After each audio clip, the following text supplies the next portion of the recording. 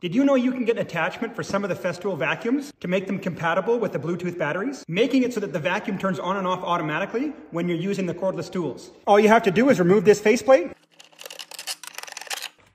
and then inside this box you'll find the remote control. And on the back side here you'll see there's a 4-prong plug which matches up with those 4 prongs right there. You simply slide it in and plug it in, then put your bolts back in.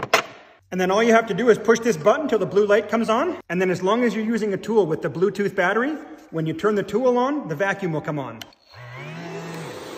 And the kit also comes with this little switch right here, which you can wrap and attach to your hose and push the button to turn the vacuum on and off if you're using batteries in your tools that aren't Bluetooth compatible.